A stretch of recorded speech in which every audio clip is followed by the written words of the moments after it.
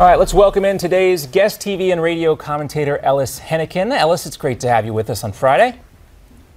Hey, guys. Happy Friday to you. All right, we saved the discussion about the Democrats for you, the Democrat, on our show today. There's been a lot of talk about Bernie Sanders and whether or not his supporters will come around and get behind Hillary Clinton should she go on to get the nomination during the general election. But Bernie Sanders is kind of pushing his supporters towards the Clinton camp. If he is, I mean, he's not doing it in a very overt way. Do you think, I think he even said, in fact, that it would be up to Clinton to convince them to bring him around to her side. What do you think Bernie Sanders is willing to do? How far is he willing to go when and if he bows out of the race? Well, I think it's a gradual process, John. You know, these things they're slow in coming. First of all, there's a huge amount of emotion here, right? I mean, Sanders has worked very, very hard, surprised a lot of people with how well he did. He has some passionate supporters out there. So he's got to kind of, you know, ease them in that direction. Maybe the same way Hillary did toward Obama. There were hard feelings at first, but eventually Bernie, I think, will come to recognize that, you know what, the issues that I care about, that my people care about, are a whole lot better served with Hillary than they would be with a Trump candidacy. Yeah, I also want to get your opinion, though. Do you think that he is just kind of holding out at this point in hopes that Hillary will kind of continue to further move herself to the left on issues like breaking up the banks and free college tuition? Is that really what he's holding on to, hoping that she'll do that before he actually bows out? Yeah, good point. I think that's part of it, right? I mean, these are issues that he cares an awful lot about, and the future of the party, what the Democrats really are going to represent for a generation to come. Boy, that's a hugely important issue, and I think he's doing it effectively. He is easing her a little bit more in the progressive direction. You know, she is fairly moderate on a lot of that stuff. Let's talk about something that Jane Sanders recently said about Hillary Clinton. We have a soundbite here. Let's go ahead and play that, Ellis, because I want to get your reaction. Let's take a listen. It's an FBI investigation. We want to let it go through without politicizing it, and then we'll find out what the situation is. And that's how we still feel. I mean, it would be nice if the FBI moved it along. It would be nice if the FBI moved it along. I think that is politicizing it a little bit. Maybe just a tad. And Alice, to go back to one thing that you said, trying to draw the comparison between Barack Obama and Hillary Clinton in 2008, there's one significant difference here. That's Bernie Sanders is not a Democrat. Well, that's technically true, but, you know, I mean, this lineup of American politics where there really are only two teams, he's more of a Democrat than he is anything else, right? Well, ask his supporters, because Miranda wants to talk about this next point. Yeah, I do. There's an article in The Hill that says Hillary Clinton can no longer negotiate with Bernie Sanders over policy. Here's a quote from the article. Clinton supporters argue the former Secretary of State has already been forced to the left by Sanders and can't risk moving further ahead of a general election. Ellis, Hillary Clinton, now she's come out, says that she now opposes Trans-Pacific Partnership and would support a $15 minimum wage if Congress were to pass one. Yep. And we talked about some of these issues that a lot of people love about Bernie Sanders, you know, free college tuition and whatnot. But isn't it going to be difficult for Hillary to move any further to the left when it comes to a general election to win over those independent voters? Well, I've got to give you a nuanced answer on that because it isn't black or white. You know, she's never going to be Bernie Sanders, right? She's not going to come that far, but she's likely to move a little bit. I mean, this is the normal tussle that goes on prior to a convention. Well, you know, the party has to decide what it stands for, even beyond the candidates. Frankly, it's going to be a whole lot more fun on the other side, where we're going to try and resolve a whole bunch of deep contradictions than these kind of subtle differences in the Dems. But you're right, there's some there as well. There is also some discussion about how the Trump campaign now might be trying to target some of Bernie Sanders' supporters. Drawing the parallel, again, you think there's going to be some fun on the Republican side, but there could be some switch-overs here.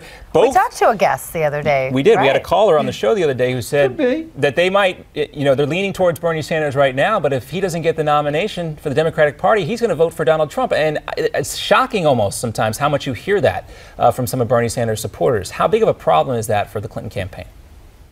Yeah, it's kind of irrational, right? I mean, the kind of person who really thought about what Donald would do compared to what Bernie would do, you know, they play to the same kind of anxieties, I suppose, but their prescriptions are so different. I mean, it's hard to imagine that you would want a candidate who would push America in both of those directions. But listen, it's a crazy year. I'm sure Yeah. there's some folks like that, just plain old mad, right? Well, just mad. These are the folks, I don't think they're too concerned about the specifics of the policy prescriptions. They just want something other than the status quo, the Washington insiders, the Hillary Clintons, the John Boehners, the Paul Ryans, et cetera, et cetera.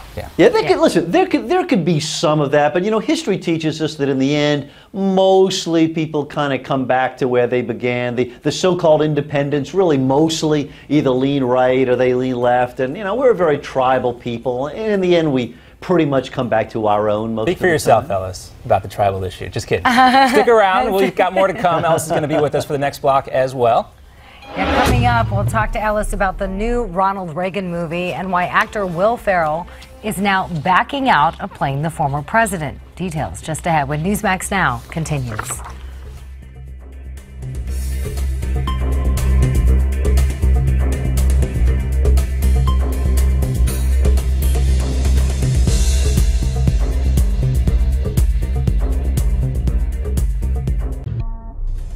And welcome back to Newsmax Now. Topping your headlines today, the U.S. Supreme Court declines to block a Texas voter ID law. The Texas measure requires voters to present a photo ID like a driver's license, passport, military ID card, or concealed carry license. Opponents argued that the law disproportionately affects older and poor voters, including minorities. The fight is not over yet, though. The New Orleans Circuit Court will hear the case at the end of next May. If the lower court does not act by July 20th, then opponents could renew their application to block the law ahead of the elections in November. This will be an issue. Millions of dollars lost because of what was posted on social media. Former Ole Miss football player Laremy Tunsil saw his draft stock slip after this video was leaked out on his Twitter account just before the NFL draft. The problems did not stop there. His Instagram account was also hacked, and it appears to be a text conversation between Tunsil and Ole Miss coach Hugh Freeze showing possible NCAA violations about player payment. Tunsil later admitted to the violation during a press conference after he was drafted. So, was it an exchange between you and your coach for money? I have to say, yeah. He's got no more comments. Sorry. Well, that's when the press conference was abruptly ended. Tunsil was then escorted off the stage. We'll hear more about that, I'm sure. Two pro-life activists arrested in connection with making undercover Planned Parenthood videos say they are going to say no to a plea deal that would give them probation. An attorney for Sandra Merritt said his client will not accept responsibility for any wrongdoing. David Deladian had previously rejected the offer. Both Deladian and Merritt face a felony charge for allegedly using fake driver's licenses to conceal their identities while dealing with Planned Parenthood.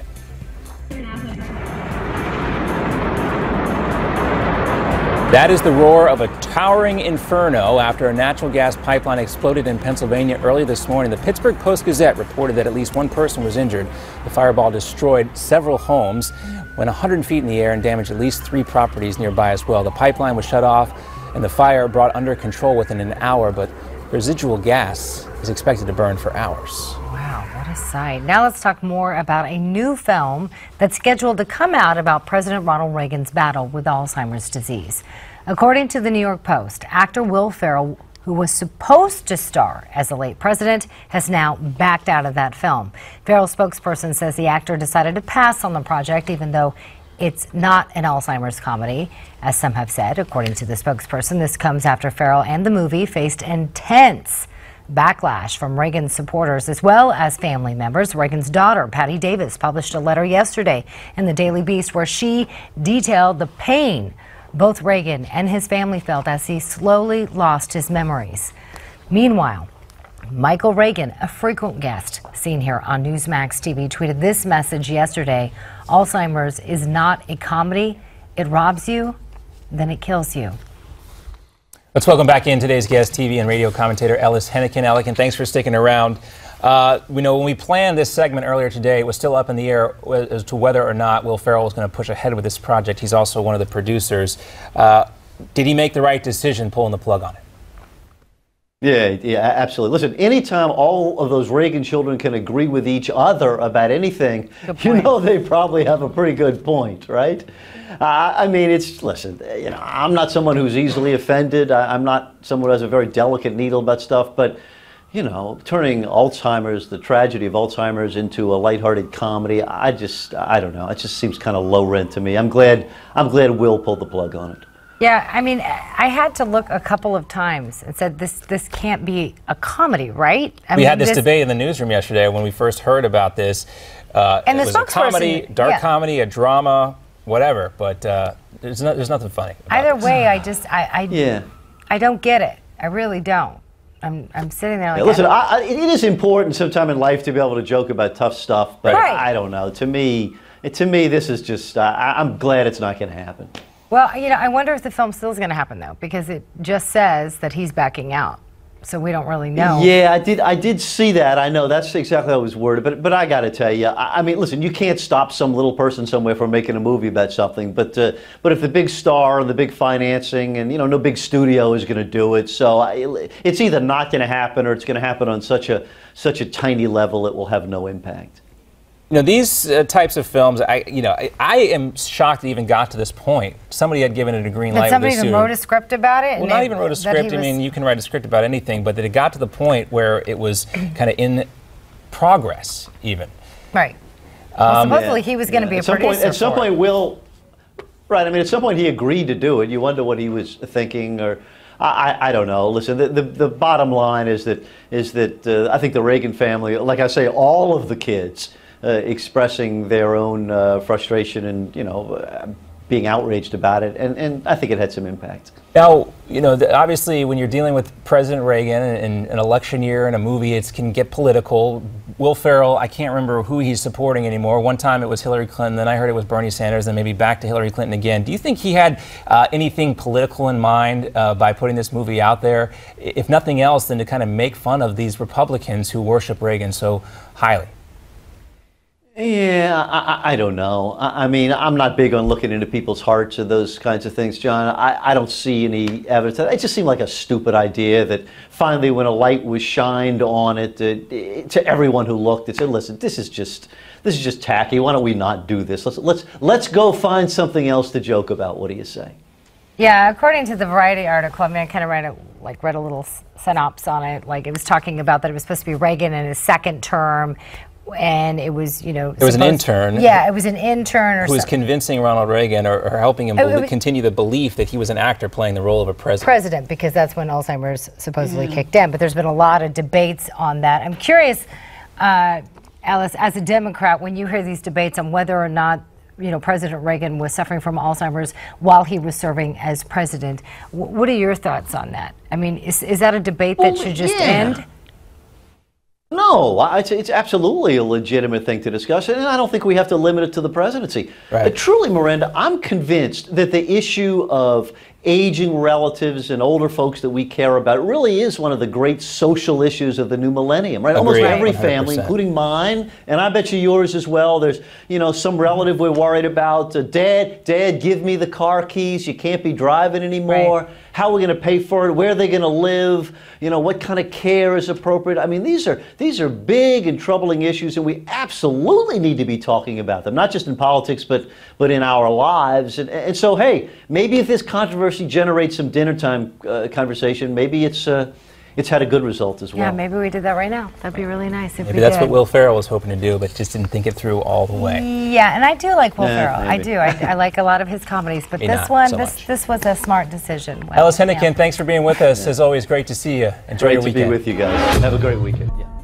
Coming up next here on Newsmax Now, thanks to Obamacare, our insurance premiums may be going up big time. Find out how much. And if you or someone you know is 66 or older, listen up. Today's the last day to take advantage of a popular loophole that's boosted Social Security benefits for many seniors.